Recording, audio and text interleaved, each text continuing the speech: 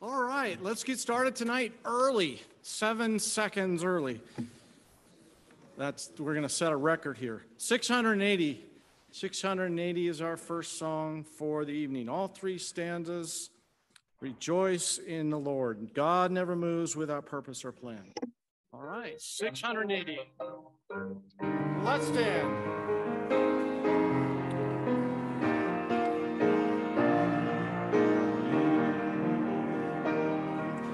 God never moves without purpose or plan. When trying his servant and molding a man, give thanks to the Lord, though your testing seems long. Darkness giveth a song. Rejoice in the Lord, makes no mistakes. At the end of each path that I take, for when I am tried and purified, I shall come forth as gold. I could not see through the shadows ahead, so I looked at the cross of my Savior instead.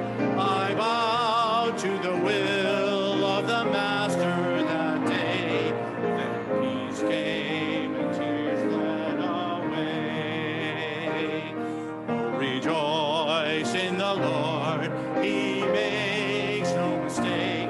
We know at the end of each path that I take, for when I am tried and purified, I shall come forth as gold. On the last, now I can see testing comes from above. God strengthens his children and purges in love. My Father knows best, and I trust in his care. Purging the fruit I will bear. Oh, rejoice in the Lord, he makes no mistake. We know at the end of each path that I take, for when I am tried and purified, I shall come forth as gold. Good singing. You may be seated.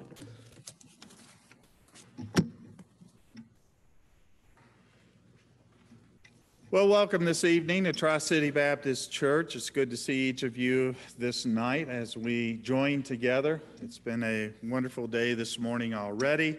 Our time of fellowship, our time of worship in the ABF and the morning service. And now as we join together tonight, looking forward to hearing about the mission trip that our Rooted Teens were just on. And so really looking forward to that. It's always a blessing to hear the follow-up of these various mission trips and activities. Let me welcome you who are online tonight, joining us via live stream, and say thank you. Thank you for being with us tonight. I have just a few announcements. This coming Saturday is the Anna's Hope Luncheon. That will be at 10:30 a.m. That is a ministry for our widows. And so if you are widowed and have not participated in Anna's Hope, feel free to call the office. We can give you more information regarding that, put you in touch with those who are leading that. But it will be a luncheon and fellowship this coming Saturday. They always do a tremendous job preparing for this, so I'd encourage you to be a part of it. And then as far as church membership and baptism, we've set several Sundays aside towards the end of August here and then going into September. So on August the 28th, if you need to follow the Lord in believers' baptism, immersion, we have a service scheduled. Please contact one of the pastors or the church office. Let us know. we'd like to make contact with you, just talk to you about your need of baptism, and then walk you through the process that will occur on that particular Sunday. And membership opportunities.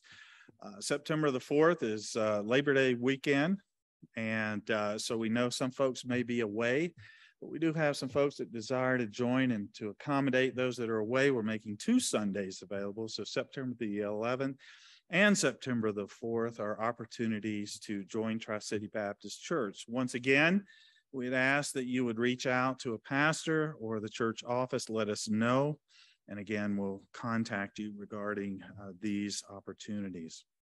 And then as we rapidly approach the fall, we have a number of ministries that will be kicking back in. One of them, one important ministry, is our Wednesday night ministry of Awana, the Awana clubs. It will require a number of volunteers. I haven't taken a look at the list, but there is a list out at the Welcome Center where you can sign up. You don't have to be so skilled at teaching. What you have to be is a person who loves to minister to children and loves to assist others. If you are not that lead person, that's fine. We need folks to listen to verses. We need folks to help keep the children going from one place to another, the various activities that they're engaged in. So it takes a lot of folks to make this happen. It is a tremendous opportunity to serve the Lord. I'd encourage you to sign up. If you have questions, please reach out to Pastor Brian Malik, and he can answer all of the questions for you. Now, for you who are volunteering, there is training scheduled for Wednesday, August the 31st. So that's coming up at the end of the month. Take note of that. And then online, if you have children or grandchildren or others in the community who you'd like to see encouraged to register, online registration is available. Just go to the church website on the homepage, click Awana, it'll take you right to the registration page. All right, let's go to the Lord in prayer as we continue with our service of worship tonight. Father, we thank you that you make no mistakes, that you sent your Son to die for our sins, to provide a way of eternal life through the washing away of our sins if we but place our faith in you. And I thank you that many of us tonight here have done so. But possibly there's someone who is not, and the Lord is dealing with your heart. Holy Spirit is challenging you about your salvation. And we'd ask that you would, we pray, Father, that as you work in these hearts, that they would yield to you. Father, what a blessing it is to hear from our teens tonight and sponsors that were a part of this trip, of the work that you did, the ministry and service that they provided, the impact on their lives and on the lives of others. This is what it's about. This is what the Christian life is, to glorify you, to exalt you, to edify the body of believers, and to evangelize the lost. And we thank you for these many opportunities that you give us. I thank you for these teens that we'll hear from tonight. And I ask that you would just bless them and minister in their hearts in the days to come as a result of this trip. But bless us as we come before you this night. May our hearts be tuned to you, that we would tune out the world, that we would focus on you and what you would have for us, and any challenges that you would have for our lives, challenges of change to become more Christ-like. That certainly is our desire. As our hope resides in you, we look for Christ's return. And may you find us faithful servants, busy about your business. I bless this time that we have. In Christ's name I pray. Amen. All right, our next hymn is number 584. And before we start, we're going to have a little bit of a music lesson here. If you look at the first score, 1, 2, 3, fourth measure down in the music, number 584, there is a little circle. It looks like a little sunrise coming up above the music. That's a fermata, okay? And that means we hold it with the director. Now, I know you guys know your staff members, but I don't think this is a very little known fact. and that is that Brother Nathan loves fermatas. He loves fermatas. In fact, he loves fermatas so much, I almost had him come up here and sing the song. Right? No, I'm just kidding. He doesn't like fermatas at all. Okay. So, but what we're going to have to do, and the challenge of a fermata is when you're leading the song, when you hold, the challenge is bringing everybody back in at the same time. Otherwise, you get people coming in all night. So we're going to practice. We're going to do this and see if we can all stay together, right? All our instrumentalists, right through to the end, and I will try to bring us all back in. So 584, this is our last chance to stand. So let's sing Christ Returning.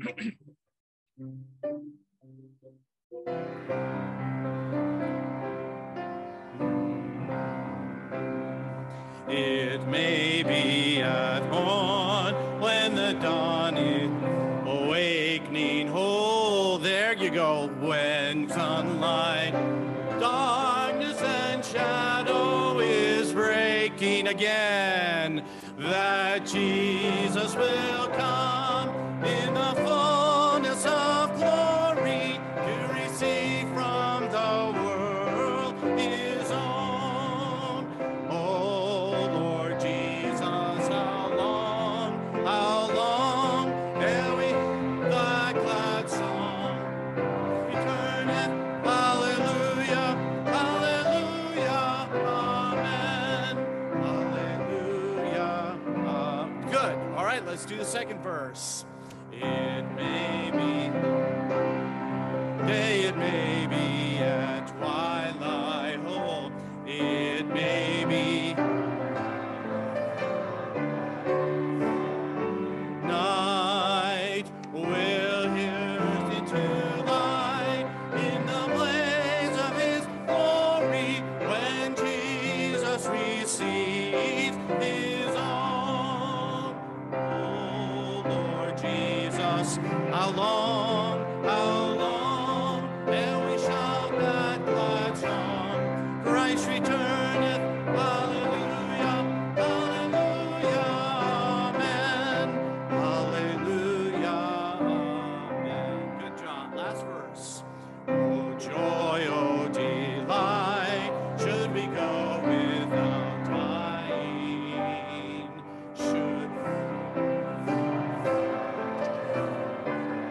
no crying, caught up in the clouds with our Lord into glory when Jesus received his own.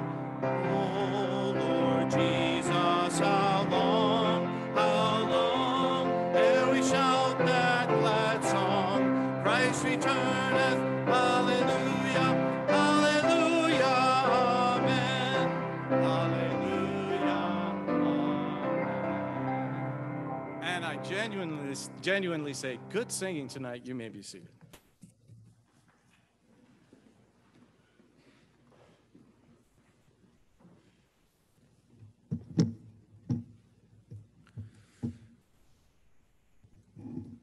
It is good to be back in Colorado. We had a wonderful time on the team mission trip. Probably one of the most uncomfortable times from a weather perspective is when we drove down into Phoenix.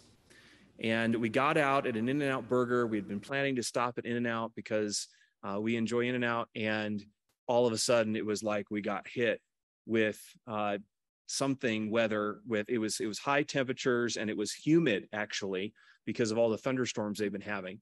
And we were there just for one night, and then we drove up into the mountains above on the Mogollon Rim, almost to New Mexico, so about 4 hours from Phoenix. And we were at 8,300 feet is where the camp was located, and it felt like Colorado. So it was just so wonderful. All the work that we got to do, we were able to do it in temperatures that were semi-normal for us. And we thank the Lord for that blessing. So tonight we are going to share our Rooted mission trip update and report. And we want all the glory to go to the Lord. He really did bless this trip, and we want our comments to reflect that.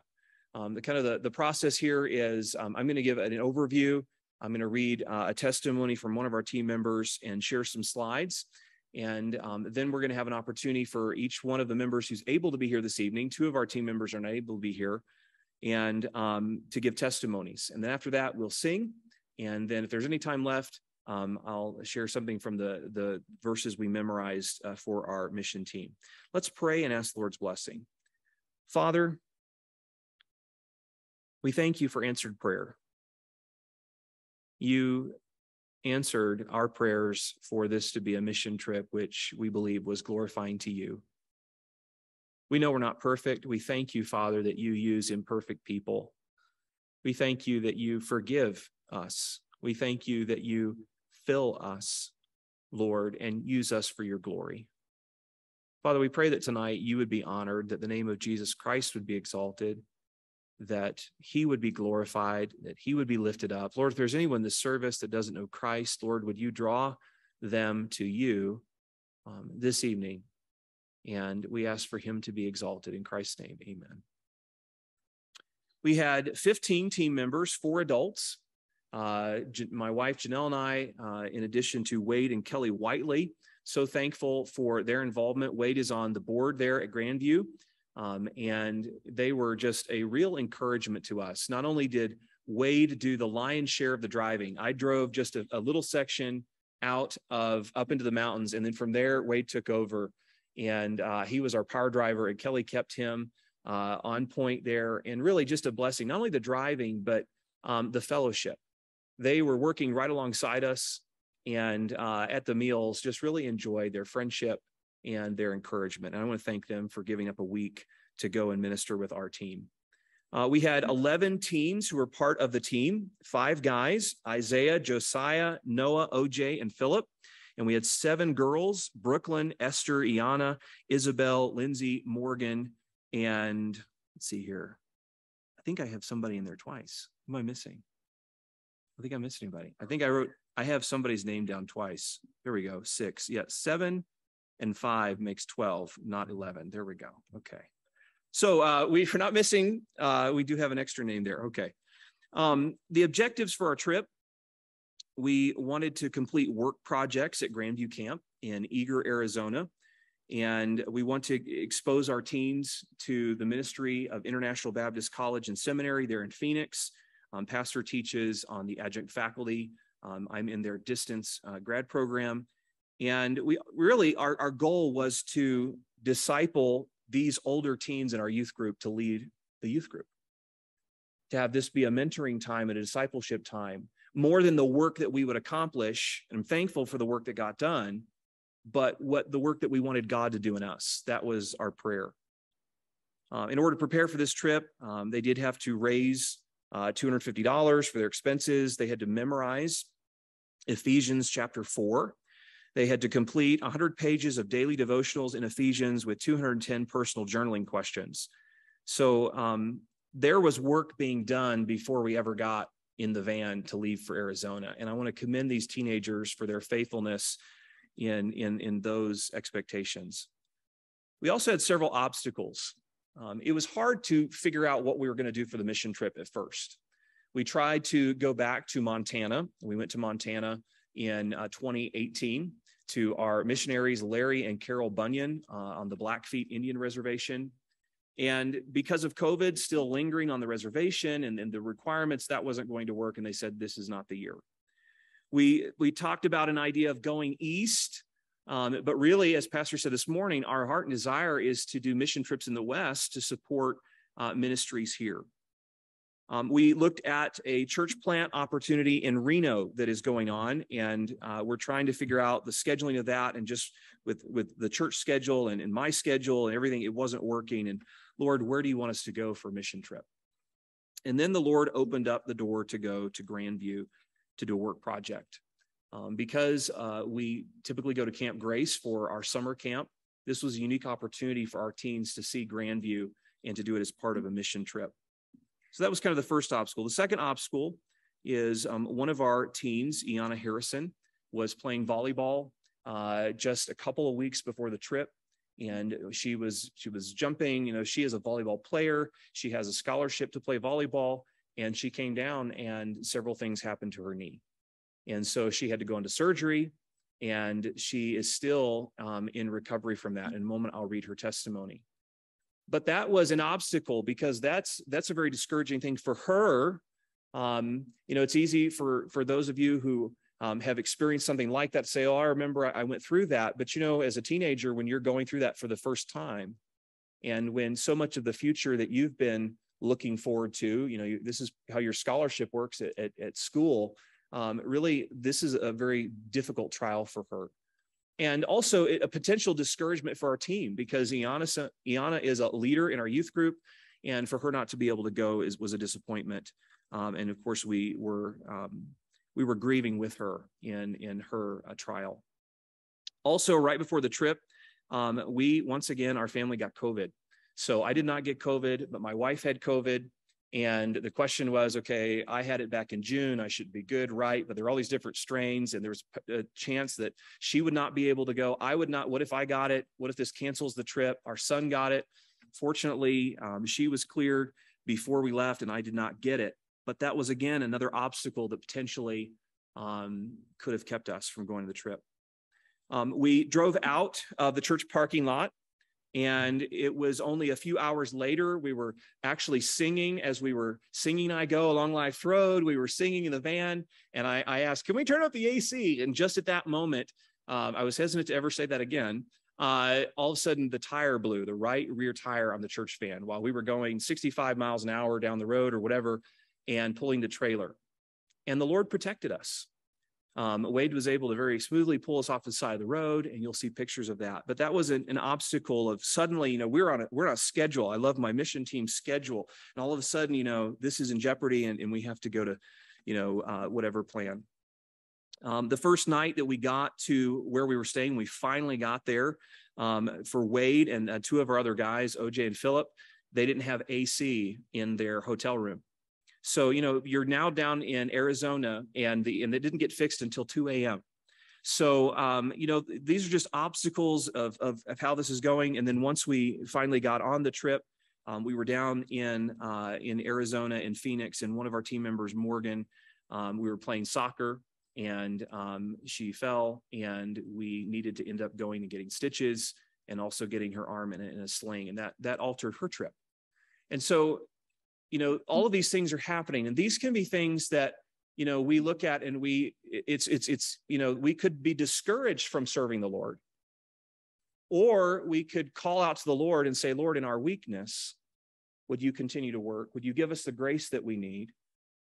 And, it's been said, if there's so much opposition, perhaps this is, Satan's opposing us. We had been praying throughout the summer, Lord, would you do a work in our youth group? Would you send revival to our youth group?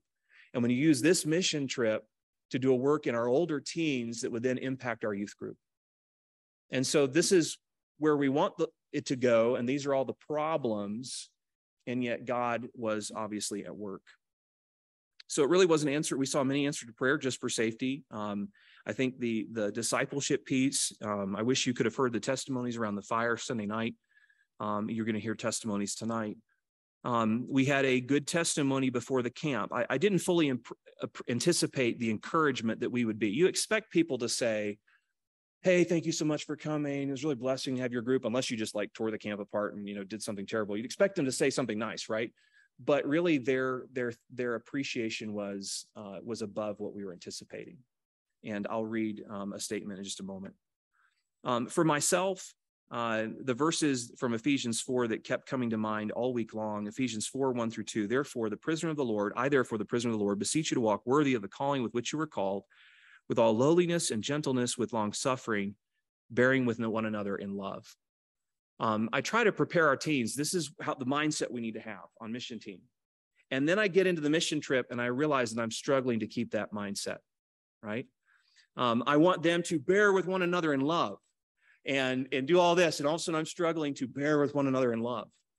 And it just was a good learning experience for me about needing to be filled with the Spirit, and needing to rest in the Lord and bearing with one another in love. I want you to know our teens did a fabulous job.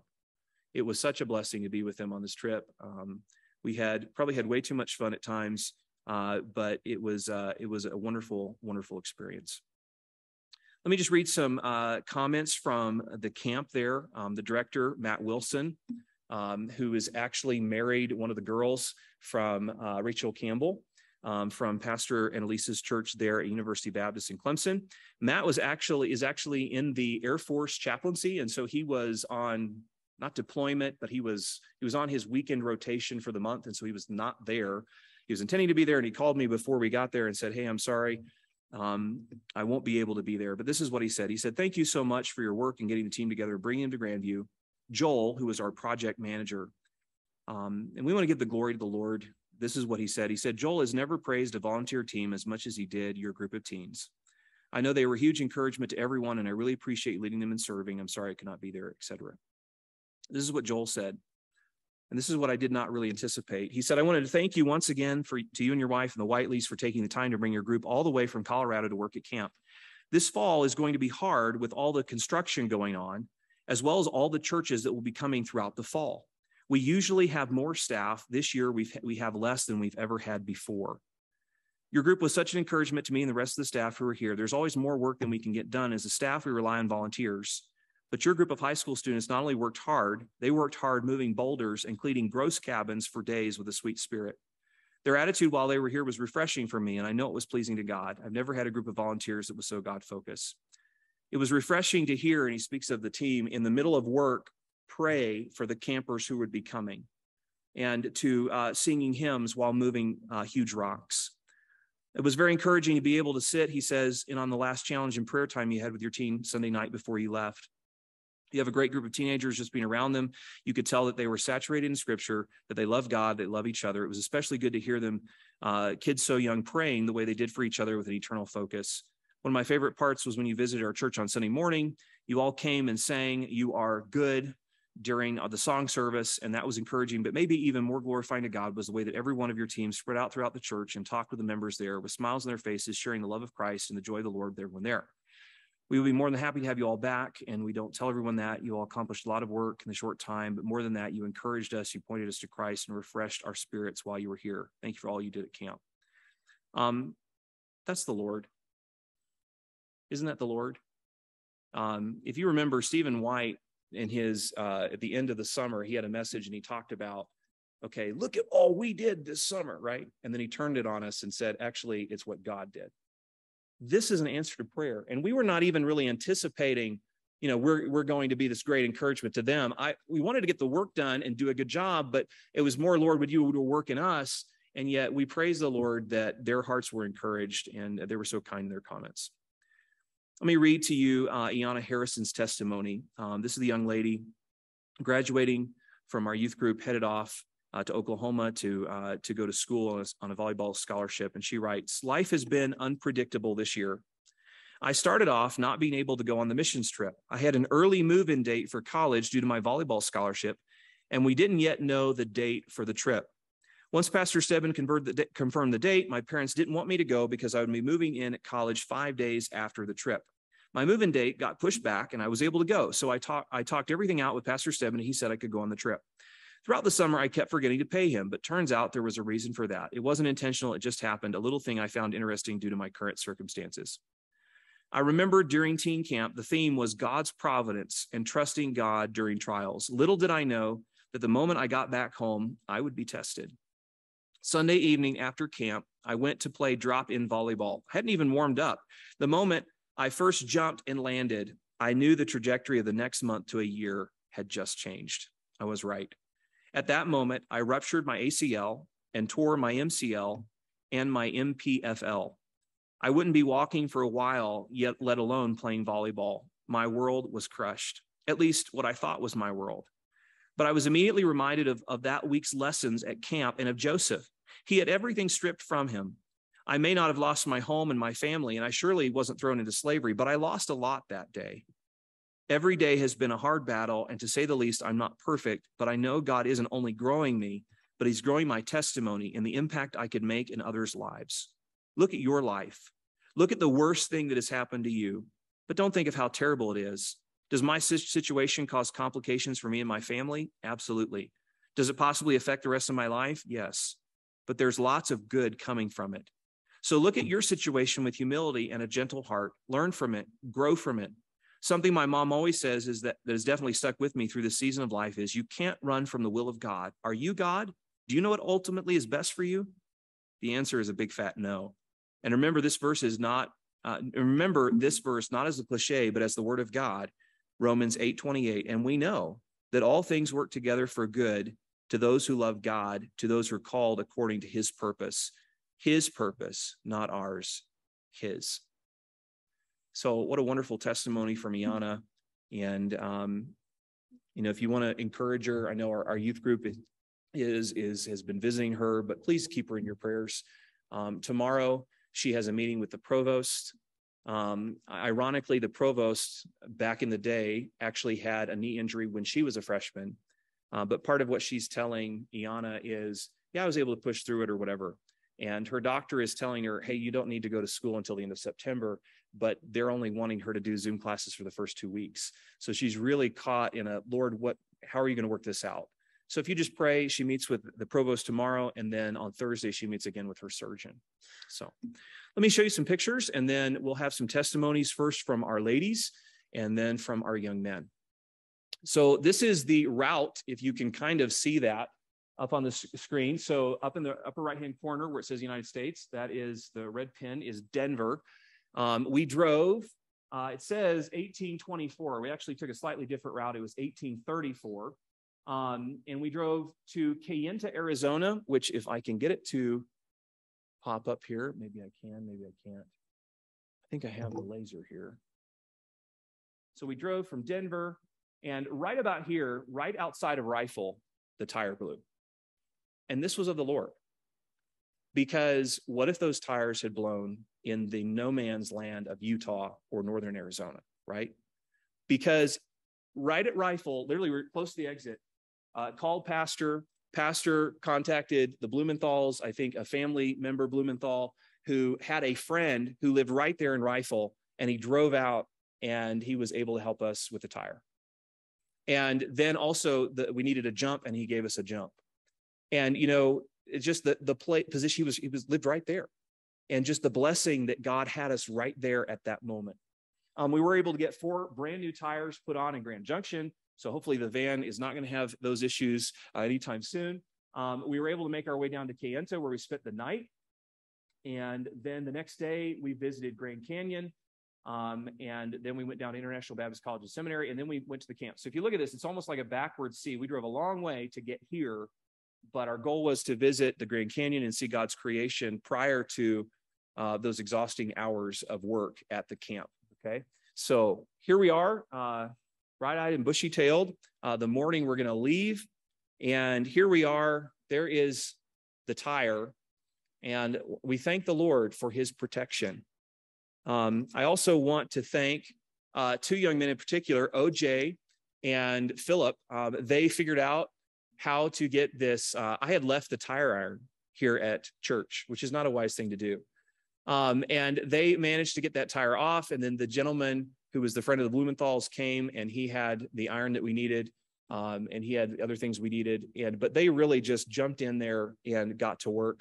I also want to commend our team for having a good attitude. Here we are, we're going on this mission trip, and suddenly we're out in the sun, stuck on the side of the road, and their smiles, and really, I appreciate their attitude throughout the trip. Getting those new tires put on in Grand Junction. See if I can get it to advance. There we go. Oops, going back the wrong way. New tires there. Thankful for that. Here we are the next day at the Grand Canyon. Just an amazing demonstration of God's creation through the flood.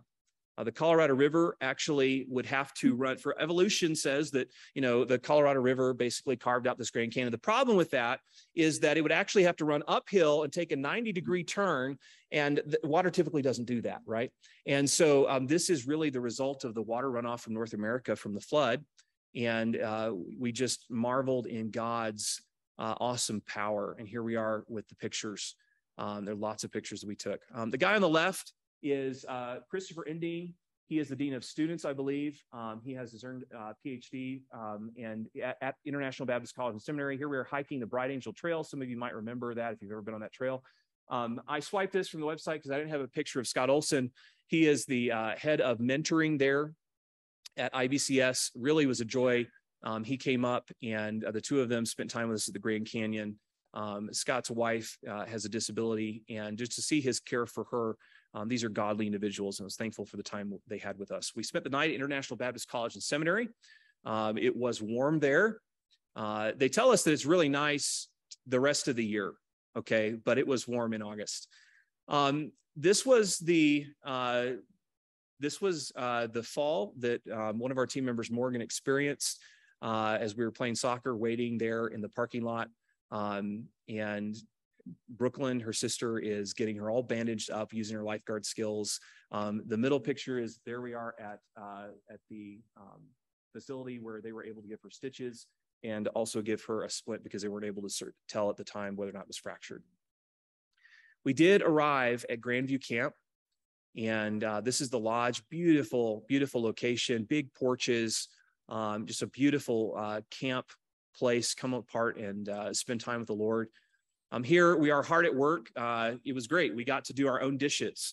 So they provided our food. They did a great job with that, but we had the joy of getting to sweep and mop and run the dishwash. And so there was a variety of people involved in different activities there. Here we are carrying rocks. They have an issue with, they got a lot of rain, the monsoon season. Kind of like we get those afternoon showers here in the summer. But they've had some fire damage there at the camp. It didn't wipe out things as much as Camp Grace did, but because of some of that, there's an erosion issue, and they wanted us to basically provide a retaining wall area with some large boulders, or some boulders we could carry, I should say. And so we were working on that. And I just want to kind of hone in on this guy over here on the right, Josiah, because you really need to see his expression. There he is. That is just pure hard work, serving the Lord. Many times we were singing as we were trying to, you're trying to, the Lord's our rock, in him we hide. And you're trying to sing as you pant. You're at 8,300 feet elevation, and just commend them for their hard work. This was the crew. We put them in the back of the truck, and these guys had to transport them and then reposition them. Here we are taking a group picture with the rocks. Here are all the rocks that we moved. It may not look like a lot, but actually that probably represented 3 days, maybe 4 days of moving rocks, probably for about somewhere near 10 to 12 hours total. That where we're standing on that bank is going to be a new cabin they're building. And so they're going to take these and they're carefully going to position them and build a retaining wall. So we were just the grunts. Here we have Morgan working in the office with Becca, one of their staff members, and cleaning. Here we have girls cleaning showers.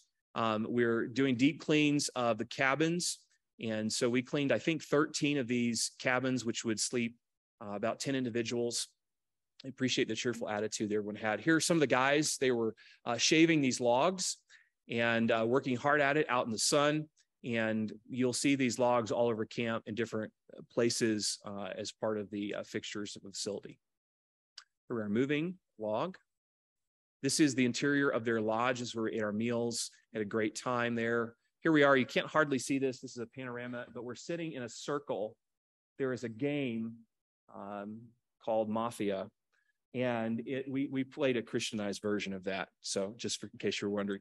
But anyway, we had a blast trying to trick each other and playing this game over and over again. This is one of those fellowship times. Here's an overlook of the camp. And so we enjoyed just seeing God's creation there.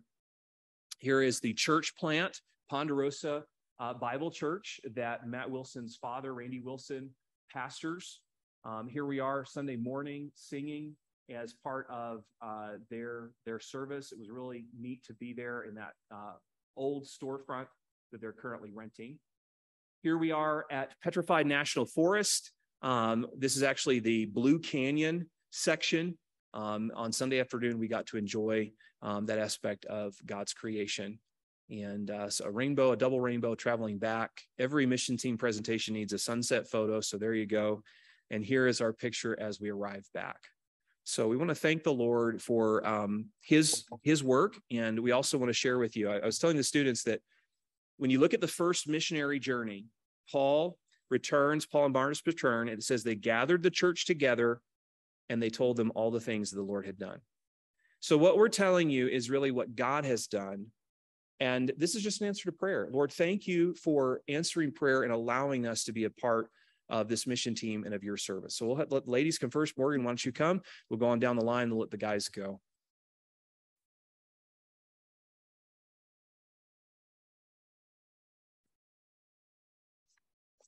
All right, so hi everyone, I'm Morgan, and I'll just start off by saying that the week definitely did not go how I thought it would go, like just right off the bat. Clearly this happened. That was fun. Turns out that I fractured the very tip of my radius bone, so that's affects like my twisting movement, and then as he said, 6 stitches in my right knee, as well as just cutting up my hands and my other knee. I thankfully didn't really hit my head. The farthest it went was like my cheekbone, which was slightly bruised, but not bad. So I'm really thankful for that. My sister Brooklyn patched me up very well. She knew immediately what to do and like didn't hesitate. And she brought her own equipment for it. So she was very prepared. Thankfully, nothing is hurting much anymore. And I just want to thank you all for your prayers up front. All right. The trip was very enjoyable nonetheless, even with all of that happening. If I had to go through this again to go on mission trip, I definitely would. I enjoyed playing pool with OJ, chess with Isabel, which we still need to finish, playing Pharisees, which was the mafia game he was talking about. And every time we played it, I think the round went an extra 30 minutes. It just seemed to keep going and going and going and going because we all got really good. In the car, we sang hymns just throughout the whole van ride, which was really nice. And we had talented musicians with us, which can play on piano and guitar. And they used both of those to glorify God, which was really nice. Lindsay and I had really good conversations, which I enjoyed. And Philip made us think for hours on end with his questions and his stories. Just ask him about his forest waterfall metaphor. That went well. So as you know, this trip was a designated work trip, and we all knew that when signing up for the trip. So we heard that we'd be doing things like building a retaining wall or getting the rocks for it, painting, just jobs like that. Well, since I was injured Wednesday morning, that was before we got to the camp. It was, I think, 4.5 hours before getting there. So I knew then I wouldn't actually be able to help with any of that physical stuff. Like my arm just couldn't do it. And that was really hard because I can't stand to be the person that sits around watching everyone else do the work that you had told them you would help with. You had signed up and done everything and let them know that you would help them. I felt like it was kind of pointless I was there at that point because I had agreed to go on a work trip, but because of a simple accident, I couldn't work. So what was the point of being there? But what I needed to realize and realize later on was that God still allowed me to be on the trip for a reason, even though I don't know why. He has allowed me to get injured as it was part of his perfect plan. So I spent most of the mornings working alongside Rachel, who he mentioned earlier, and Becca, which was in the picture with me. We were deep cleaning an office or the gift shop and taking inventory on all the stuff there. Rachel also let me help with the meals and bring snacks to them as they were hard at work on the rocks. So one day we had cookies, which I think was everyone's favorite. I would hear them singing and encouraging one another, which was in turn encouraging to me, just to know that they were helping each other and praising God while doing it, panting even, but they were just saying kind words to each other and singing and doing everything to the glory of God. During the evenings, I would work by myself and clean the upstairs lodge rooms. There were 2, like a coffee shop and then their boardroom, and I would just clean those. It was lonely, but it also gave me plenty of time to reflect on God and what he promises to his children. When it became hard, I prayed for strength to get me through it. And actually within a minute, my mom messaged me, giving me encouragement to continue going. So that was really nice. Like I had prayed to God and immediately he answers prayer. I also prayed for his peace and comfort of knowing that I was right where he wanted me to be, and reminded myself that he'll never leave me through trials. And I definitely felt his presence there with me. In the van rides, as mentioned earlier, we were singing hymns. One of the ones that we sang was, "I am with you." The words are these: "I am with you, says the Savior, even to the age's end, never leaving nor forsaking. I'm your ever-present friend. Fear not, loved one, hear my comfort. None can pluck you from my hand. Trust me, loved one, I am constant. None can change what I have planned. So I just found this song to be a really good encouragement to me and a reminder to me throughout the whole week, just solidifying who God is. And now I don't know why the Lord allowed me to get injured, but I was able to recognize and experience at least two of the benefits from it. God used my getting injured to help me grow deeper in reliance and trust upon him, and to teach me how to be joyful in trials, just praising him. So yeah, thank you.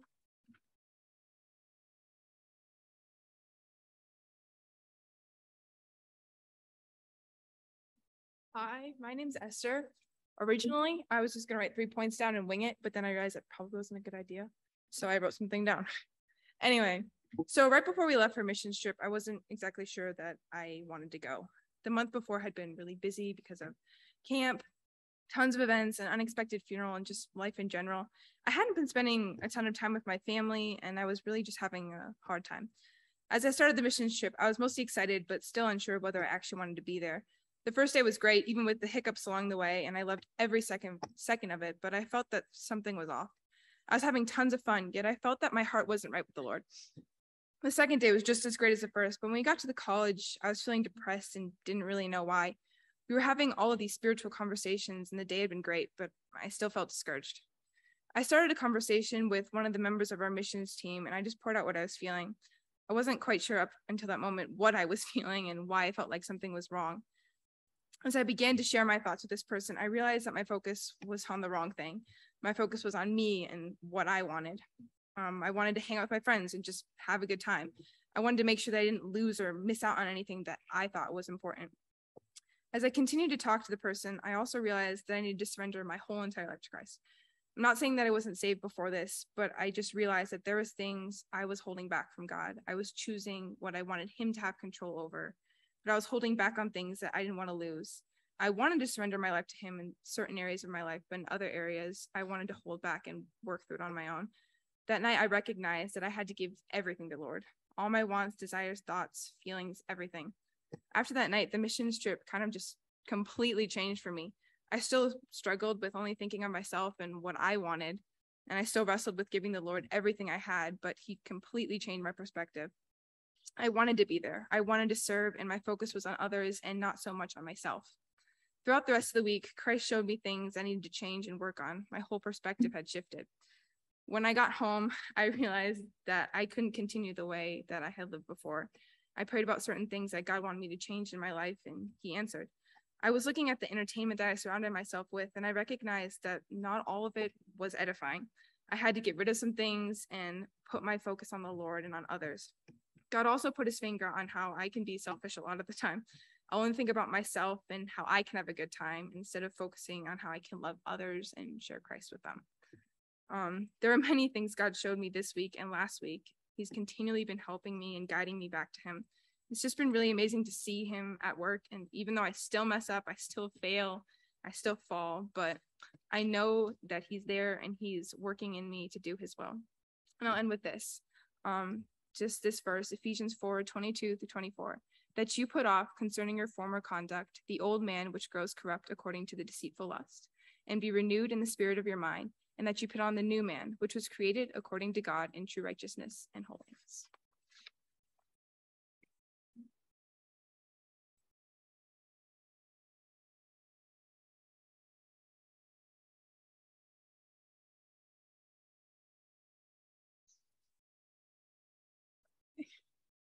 Hi, I'm Lindsay.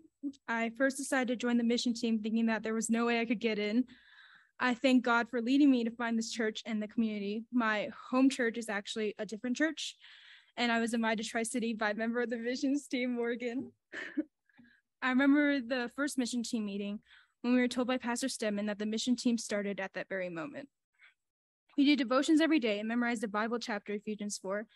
And at the time, I really wasn't used to doing either one. I'd always been in a state of mind where I knew my relationship with God wasn't where it was supposed to be, but I figured I would change it all later on.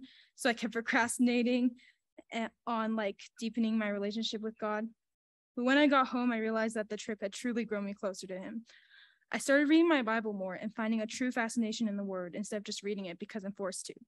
I started reading Micah, and I noticed the beautiful description that it has. I also started reading Hosea because one of the members of the mission team, Philip, recommended that I read it. And it's truly beautiful in the sense that shows love in a way that's full of grace. When memorizing Ephesians 4 for mission team, a part that stood out to me was speaking the truth in love. This phrase was repeated throughout the week in Arizona in discussions and just things that I was thinking about. I've always been confused as to how we Christians are perceived in like the media as people who are judgmental and entitled. I remember learning that speaking the truth in love has two parts in it. We have to speak the truth and not drift away from what God says is right, just so we can seem normal in the eyes of the world. We have to hold tight to our faith. But we also have to do all of that in love, which is something that I can sometimes lack towards non-believers. Instead of judging them, I should pray for them and ask God to change their hearts, for only He can do that. Something that I constantly saw throughout the week in Arizona was people being joyful despite the circumstances.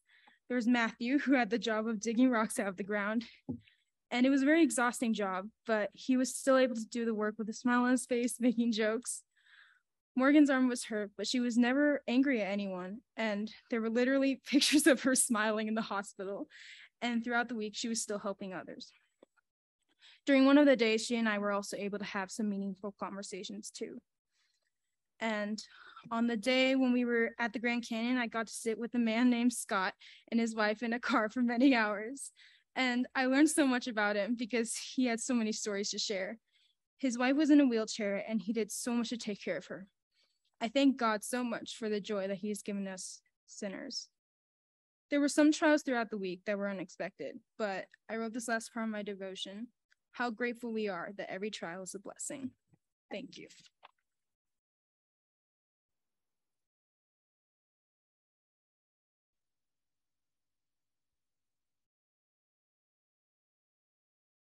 Hi, I'm Brooklyn, and I was thinking a lot about what I wanted to share from the missions trip. God worked in me a lot, especially in like areas that I really didn't think I needed work in or didn't need help in, but I still wasn't entirely sure what to share. So I started looking through like my devotional journaling from the past couple weeks leading up to the mission trip, but I also started looking to my journal from last year's mission trip that I had also gone on. As I was looking through last year's, I remembered what the Lord had worked on me. Last year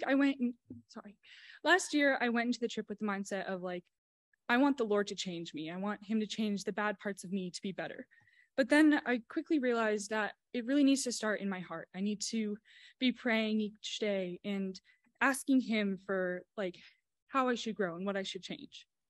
And this year, I went into it with a much different mindset. I kind of went into it not wanting to change, and just wanting me to like stay how I was and to have like my plans for the week and not God's plans.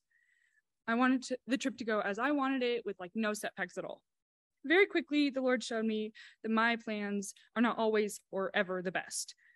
From day one, things started not to go according to my plan. We started driving, the tire blew out. We're stuck on the side of the road. It's really hot. We're all tired. We just want to be in the car on our way, but we were just stranded there. And then the car wouldn't start, so we had to get it jump started. And then we're hours behind.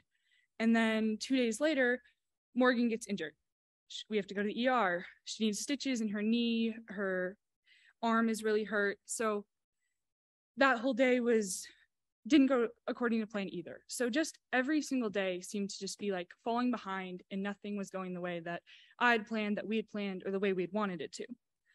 And everything seemed to just fall apart. So Thursday morning, I was just praying a lot about like, why is the week going this way? And God really laid it on my heart that maybe it wasn't going according to my plan, but it was going according to His plan. He knew that all of those events would occur and exactly when they would occur. And it just made me think about how the whole week I'd been trying my best to control everything and have it my way, when instead I should have been putting all of my plans in His hands and trusting that His way is the best way. So even though the week didn't go as I had planned, the Lord really showed me that I need to trust Him with my entire life and all of my plans, because although I may think that I have it worked out and that it'll work out the right way, it's usually not the best way.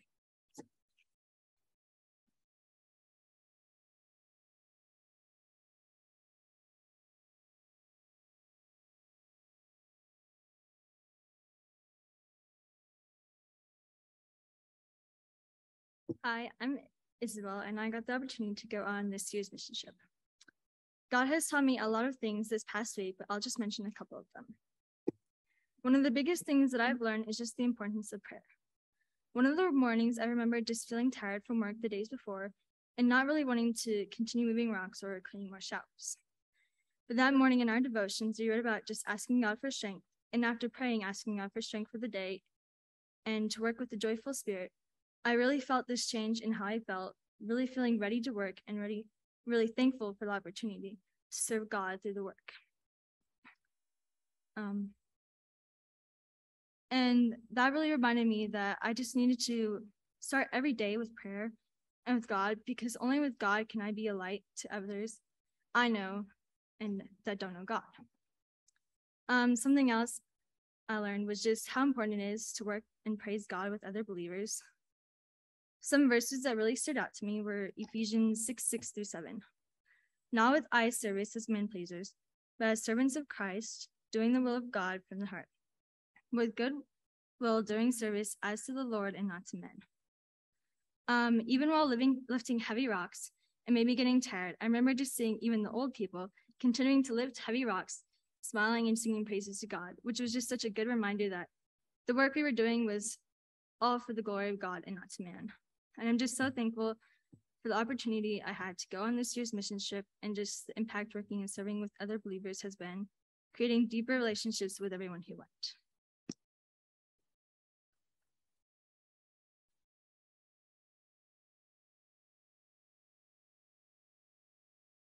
Well, it is always a privilege to go on the mission trip every year. It really is a highlight of our year. And it's always a blessing that either one of our parents come into town to watch the boys. We know they're well cared for, and it really gives us the freedom just to enjoy being with the teens. And especially for me, just getting time to spend with the girls is something that I don't take for granted. We have a lot of sweet fellowship, and it's not quite as crazy as it is with the boys. We could hear the boys on the other side of the wall, and ours was definitely a lot calmer, which I appreciated. I thanked them many times for being them. One of the verses or a couple of the verses from Ephesians 4 that really stood out to me on this trip. Speaking of Christ, verses 16 and 17, talking about him as the head, from which the whole body, joined and held together by every joint with which it is equipped, when each part is working properly, makes the body grow so that it builds itself up in love. And I really saw that this time. It was a different mission trip than we've really done in the past. And yet it was such a sweet time to be working all together for a common goal. And I really saw this body of Christ building itself up together in love. And while we were lifting heavy rocks and thinking through the question, how can we do this heavy work that can be really exhausting? How can we do this for the Lord? And what would make it different than just getting out here and getting the job done? And the ideas that they came up with and the things we were able to put into practice, praying and singing and encouraging one another, it was really special. And then going in and working in the cabins, and each one of us had our little job that we were doing, and yet we were doing it together and talking and fellowshipping. And what a special time it was. And I'm excited now that as we're back, that doesn't have to stop here. We're still part of this body of believers. And a lot of times I want to just get the job done by myself. And I was really convicted with this trip that it's not just about me getting it done, it's about the body working together. So what a special way to learn that with these teenagers and be able to come back together and work together and build each other up in love.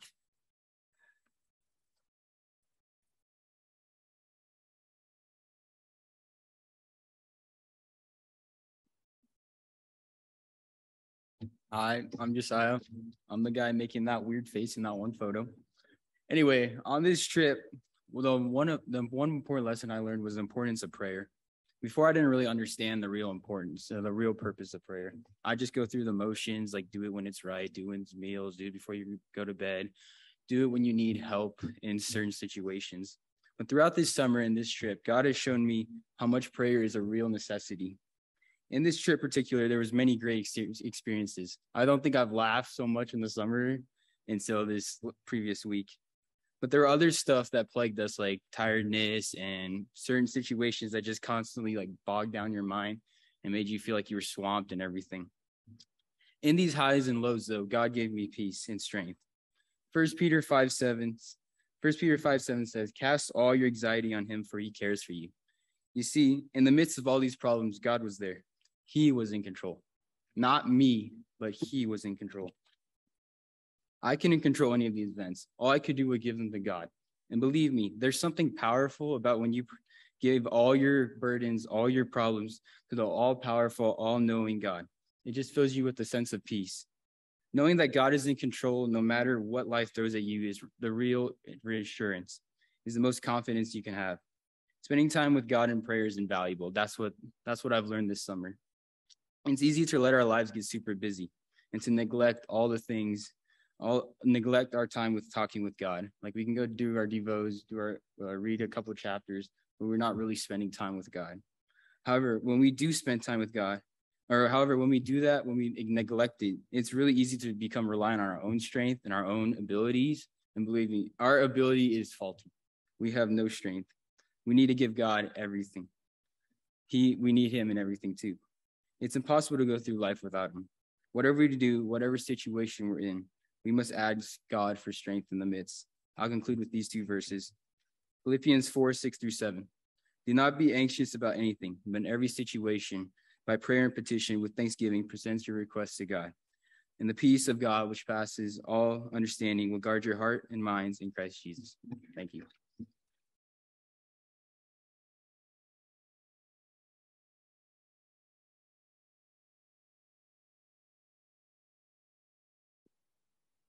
Good evening. My name is Noah, and I went on the mission trip. So I guess I have 3 things I learned. They all have to do with strengthening your walk with Jesus. The first thing I would say is pray. Second thing, cast your cares upon him. And 3, fellowship with other believers. I was doing my devotions one day up at the camp. We had a little quiet time for like 30 minutes. And it said, what can you do to strengthen your prayer life? And, I kind of thought, I don't really have a strong prayer life right now. I need to just actually pray is what I need to do. So yeah, and also with praying, I need to cast all my cares upon Jesus, because I am weak. Jesus is powerful. I am weaker than Satan. I by myself cannot defeat anything Satan attacks me with. Yeah, and fellowship with other believers. It was just good to get away for a week, with people who truly loved God, not just people who say they're Christians, but people who want to talk about God, want to follow God, so want to walk with God in every way that they can. And, we all struggle.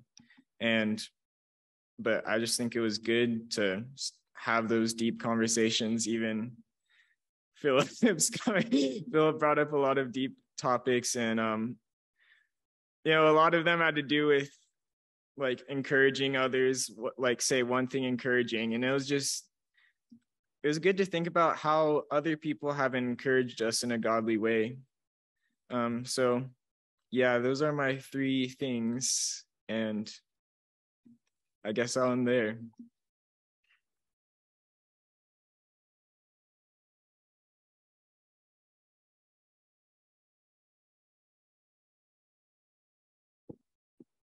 Hi, my name's Othniel, but I go by OJ.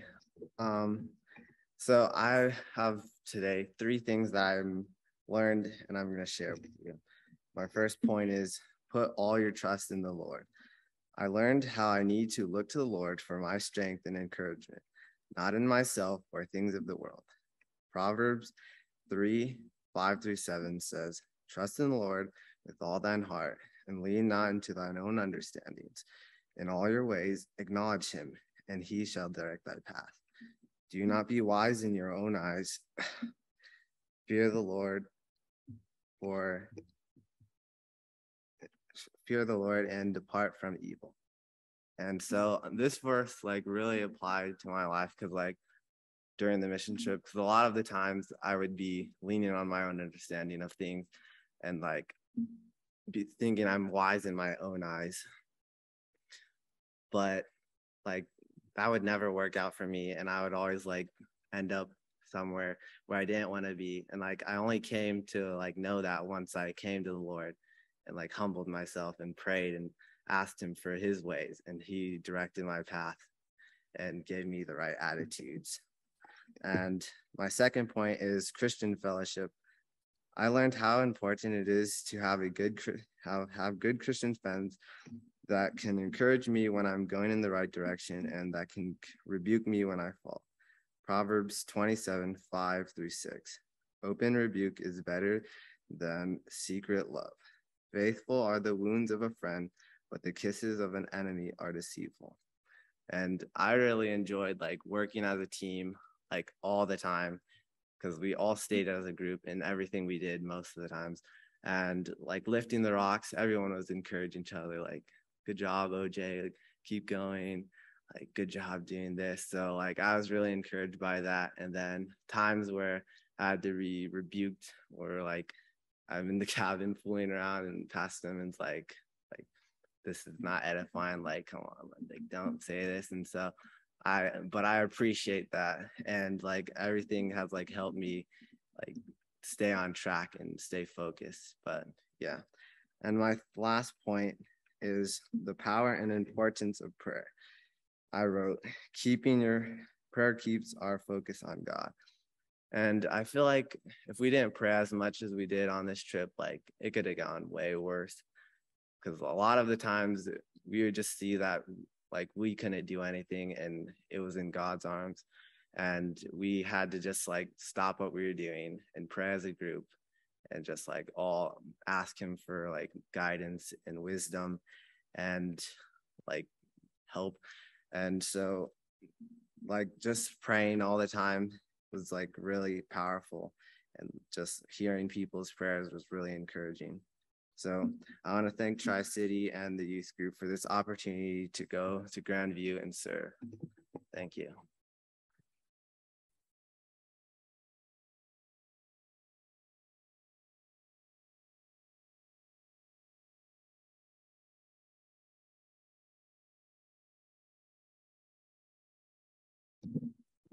Good evening, everybody. I get the honor of going last, which is both nice because I get to hear what my brothers and sisters in Christ learned, but it's also nice because I get to jot down a few things to add to what I was going to say.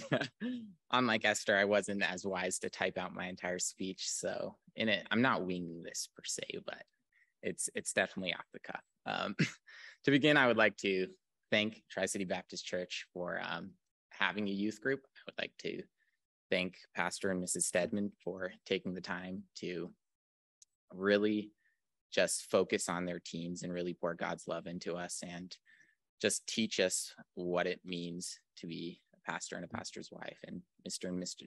Whiteley, I don't know if they're here, but I would like to thank them for their, they are back there.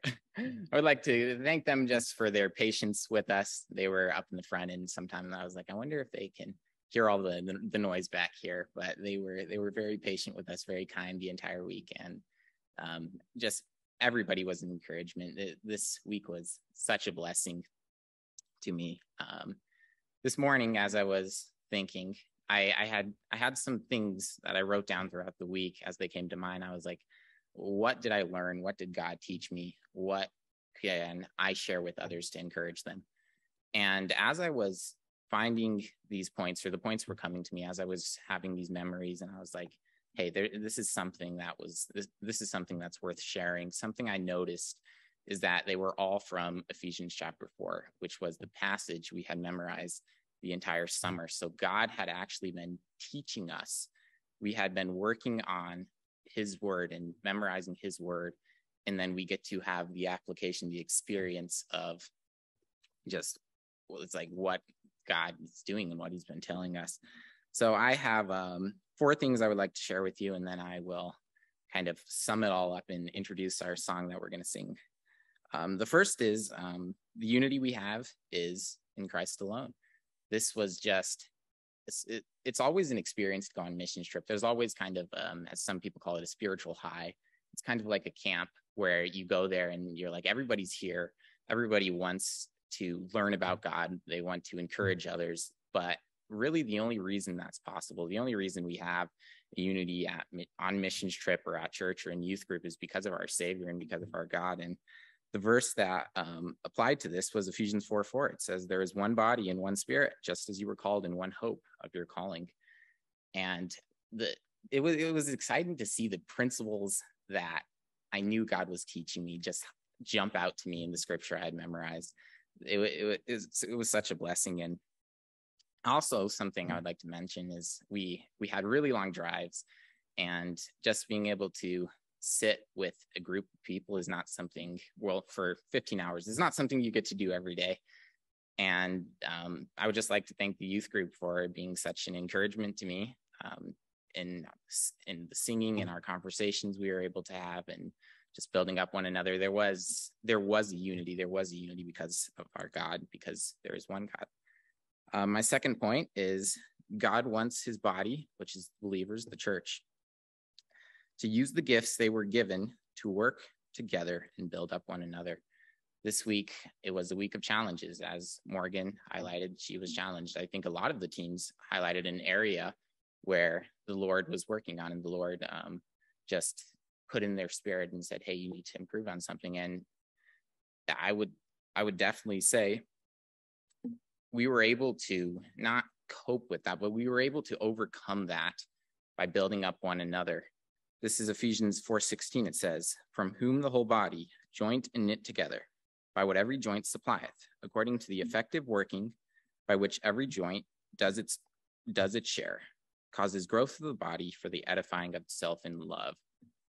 It was a real encouragement this week to just experience just Christian fellowship and Christian edification. Just as a lot of the teams mentioned, there would be times where people would walk up to me and be like, hey, thank you for doing this. Thank you for sharing this, Philip. And that would give me the energy, that would give me the, as it talks about what every joint supplieth, we build on one another. And then in the end, it's like a picture of just this entire body working together and edifying each other in love and growing. And that was really a blessing to experience and see this week. My third point is all things can be done unto the Lord and for the sake of his name. I have kind of a picture, a little doodle beside this that say rocks, because this, I think, really drives my point home. When we were lifting rocks, there was a hillside, and we would slowly bring our truck up, and we would kind of clear one section with pickaxes and load them in and move to the next. And it was very hard work, even for me. And I've lifted heavy rocks before, but it's like at 8,000 feet, it's a different feel. It's a different kind of load on your body. But Pastor Stedman, he stood up and he led in a way that I had never experienced before. He said, why don't we sing while we're lifting rocks? And I was like, where did that come from? But once we started, it was such a blessing. It took your mind from the work that you were doing, and it reminded you of the work that God has done and God is doing. And that was really a blessing to just experience. It's like you're laboring intensely with one another, but at the same time, you're worshiping your God, you're worshiping your Savior.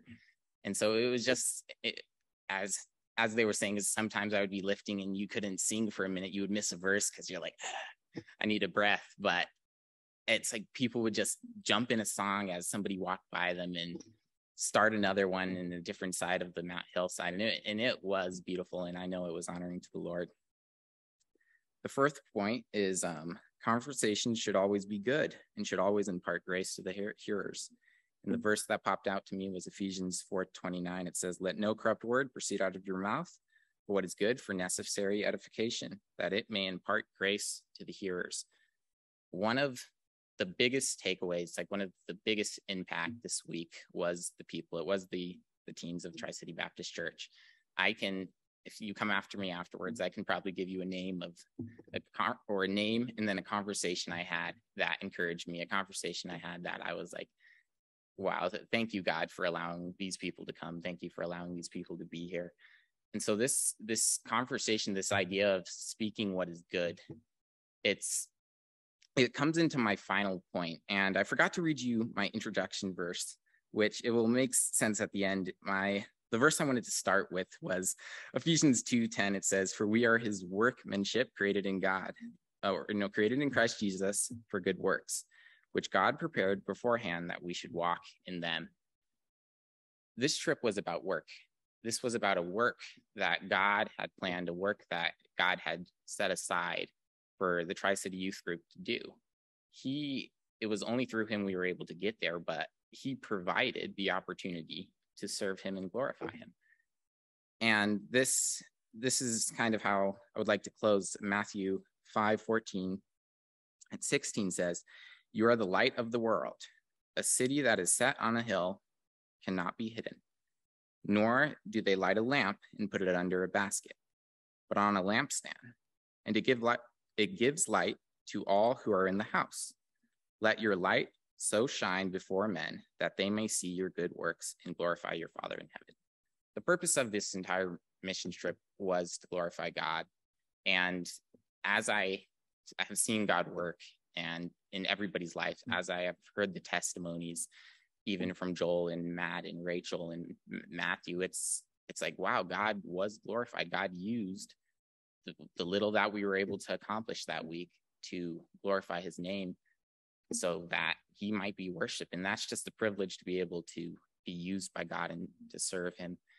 And I would like to give you kind of two quotes. So the first one is, "The light always speaks of its source." And this one was given to me by another pastor, but it stuck with me because it's true. Even if you screw in a light bulb, when it turns on, the light in the corner comes from the light in the center. And that's when you look, you're like, where's that light coming from? You look towards its source. And so this week we were able, and this ties into the principle of work, we were able to do a good work because of our good God. We were able to do something good, something of profit, something of value, because it speaks of our source. It speaks of our good God. And that's how I would like to introduce our song, which has really been a theme of this mission trip. Is not only, it was a mission trip of trials. Yes, it was a mission trip of hardships and carrying boulders literally and figuratively, but it was also a mission trip of just experiencing God's goodness. So I would like to invite the youth group and we'll come sing. The song we're singing is "You Are Always Good."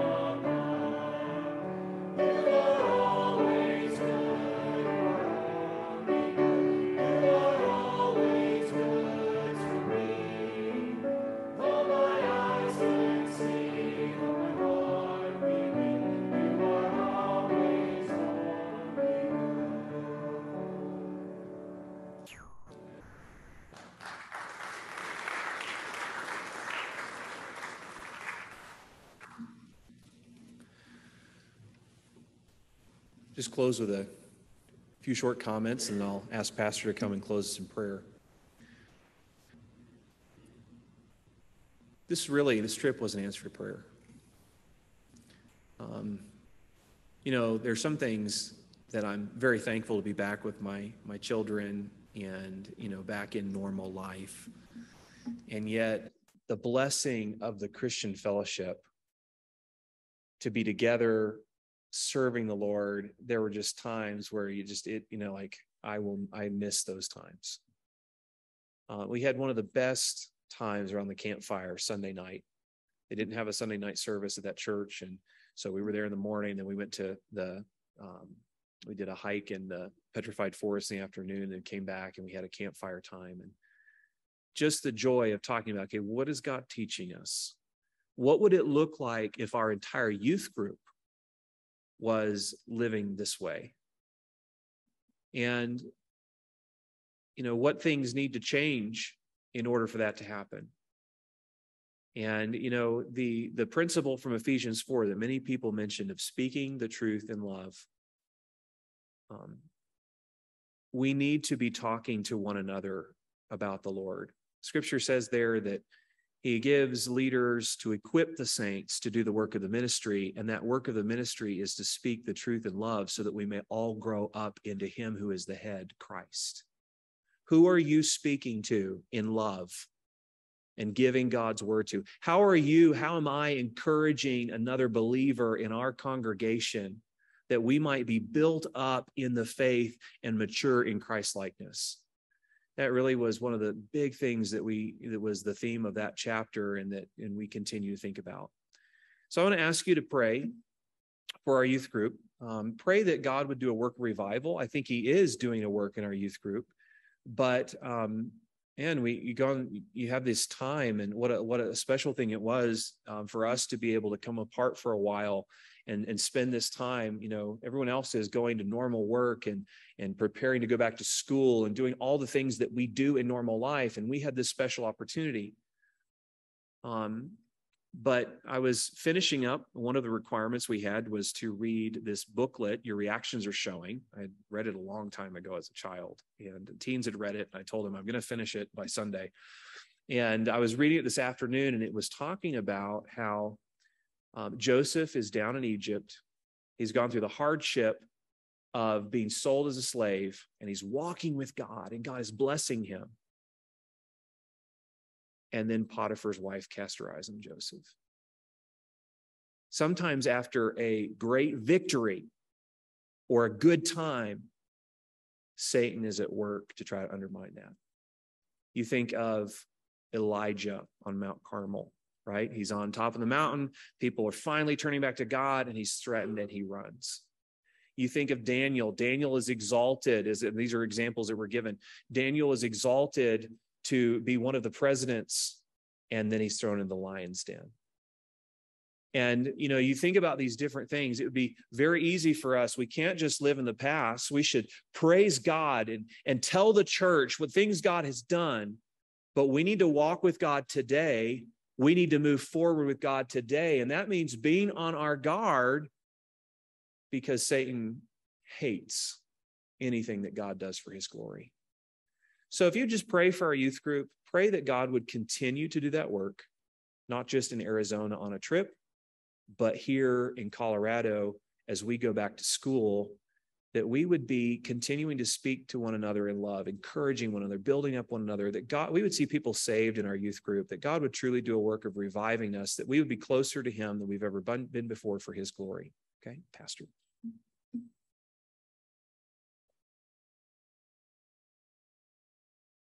Well, amen. Thank you. Our team group, that was fantastic tonight. I think I speak for all of us, all the adults and families that are here. That was quite a blessing, very encouraging. Gives us a lot of hope to see what God is doing in the next generation. Thank you, Stedmans. Thank you, Whiteleys, for your taking time out for your week and using your vacation time to serve our teens in church. Thank you so much. I'll pray for us. I do think of the passages, rejoice in your youth. Rejoice in the Lord in your youth. You were doing that. You were remembering your Creator in your youth. And the only thing that will destroy the special fellowship and friendships that you have is pride, it's selfishness, it's sin. And we need to pray that you guys will continue to cultivate this fellowship that you have. And the Lord Jesus talked about how his disciples, his followers, would be known by their love. And you have something here that is really a gift from God. It's a treasure. And I'm just thinking as an outsider to your youth group, kind of projecting myself back as a teen, and thinking of our church family here. If this was, let's say you were a teen and you ran across this youth group, how would that impact you? I would have been very curious as a teenager. I went to school with 600 in my class. I only knew one Christian, one. And then we moved my senior year to a class of 92. There was none, zero. So, you have something that's wholesome, it's godly, it's pure, and very special. And there's fellow teens all around this front range that they don't have Christ as their Savior. They need the Lord so badly. And here you have the Lord, you have something that's really beautiful. And only sin will rob it. And so you're off to a great start. The school year is right now. You need to continue to pray together. You need to be daily in the Word. And this is a great time to have an impact on the other members of the youth group. And then to win fellow teens, you're in the best position to do it. So we'll pray for you. Thanks for the testimonies. They were really, really, really good. Praise the Lord. Okay, let's pray here tonight. Heavenly Father, thank you for these testimonies. It's just so encouraging. What a treasure to have young people that have been saved by grace, your grace, who have had some parents and a church and youth leaders that have invested and have, as parents especially, these arrows in the hands of a mighty man, how they've pointed their children to you. And we pray that they would go straight to the heart of God, that they would run true and serve you well. And Lord, the sweet fellowship that they've described and enjoyed and memories that they'll always have, we know that only sin will rob them of these blessings. So Lord, help them to guard their hearts. Help us all to guard our hearts, for out of our hearts we know come the issues of life. And so Lord, protect our teens, protect our youth group. We know that if they live godly for you, that they will be persecuted. There'll be folks who make fun of them, look down at them, but in reality are just terribly jealous of what they're seeing. So Lord, bless this group as we go into the school year and these days ahead, that we would have one eye to fellowship and inreach, but the other eye to outreach and to see who we can win to you. And we pray that we have a great fall semester. Thank you for this evening. Thank you for this good Lord's Day. Bless us as we go home now. We pray in Jesus' name. Amen. You are dismissed.